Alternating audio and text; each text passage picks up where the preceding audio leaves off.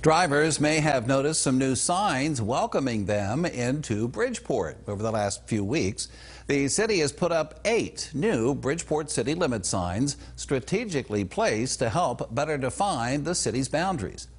Director of Community and Economic Development Andrea Kerr says that they also made clear there have been no changes to the city limits. There really was no boundary as to where our city limits exactly were. And they aren't cut and dry city limits. We have some areas, they're little islands off by themselves that people may not be aware that is actually inside city limits. And that was really the idea behind wanting to put the Bridgeport city limit signs out.